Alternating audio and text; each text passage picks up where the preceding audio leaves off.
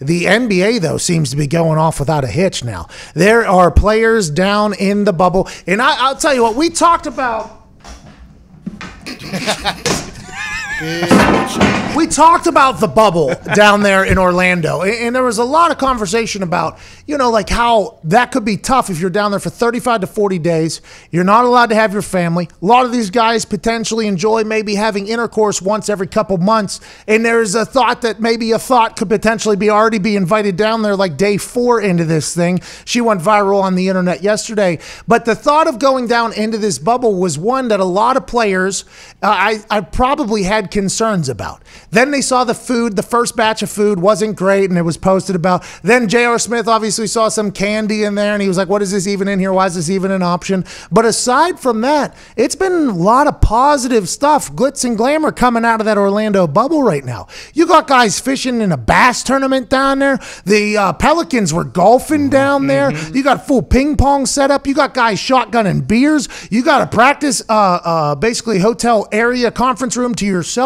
It feels like the NBA is spending maybe $10 billion down here at Disney, but it feels like they are setting them up almost for like a man camp. It feels like they've gone to like this man camp for the next 35, 40, maybe 80 days if you win this thing. I don't know when they're going to get bored of all this. I don't know when they're going to get sick of staying in the hotel room and eating the same food and doing that. But it feels like the NBA has really bent over backwards to try to make this as accommodating as possible. And I think a lot of players are appreciative of it if you keep up with them over the weekend as opposed to the thoughts going in. It's been very different on the other side. Yeah, besides the small little complaints about like the food and maybe the hotels from a couple of people, it seems like they're having a great time down there. It really does. I mean, Paul George, former Pacer, he had a house on the lake here because he loved fishing. Like next level fisherman, almost like addicted to fishing when he's not shooting hoops, okay? When he's not shooting hoops, he's out there fishing.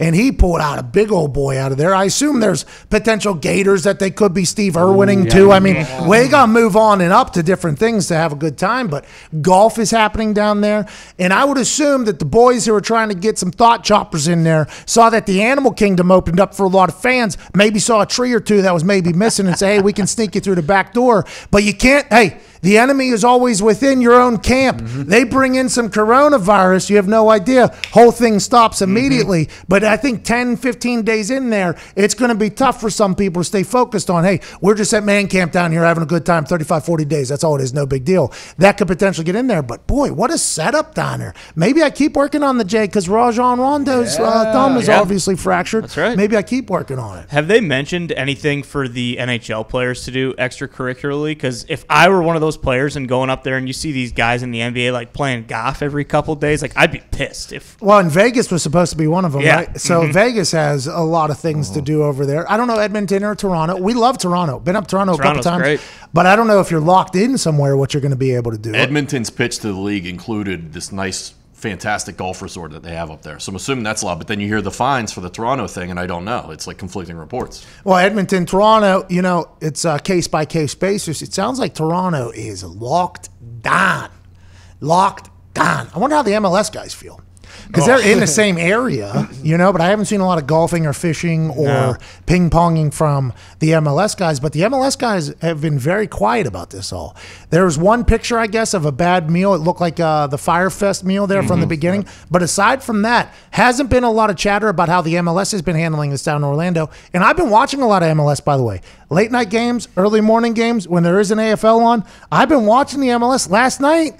Oh, man, goalie gets a red card late. Team's down 1-0. Goalie, other team goalie gets a red card. They score 2 in extra time. All of a sudden, they steal a win down there in Orlando. Now, granted, compared to the Premier League, it is a much different style of soccer. Much, much different. But I've enjoyed watching competition late night. But they have to be seeing what the NBA is doing, and they're like, damn. They're, what, half a mile away from us, and these guys are living this incredible life. What are we doing? We're playing games at 11 o'clock at night and 4 a.m. in the morning, and we're locked in our rooms, and we're only allowed to get meals. It's a different world down there. But that is the importance of keeping it biodomed.